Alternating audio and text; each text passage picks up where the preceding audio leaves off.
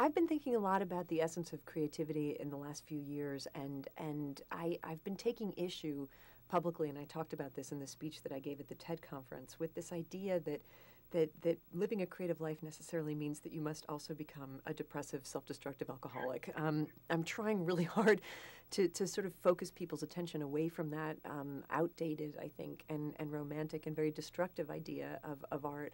And the path that I've found to creative sanity is to not think that you're doing great work that's coming from you, but to think that you're in some sort of a conversation with some mysterious external force that wants to be made manifest and is sort of using you to come into being.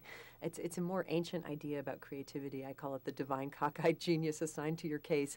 I think we all have that capacity, you know, to reach that at some point in our lives, but it requires sobriety, it requires discipline, it requires a kind of mystical sense of wonder, and the rewards of it are extraordinary.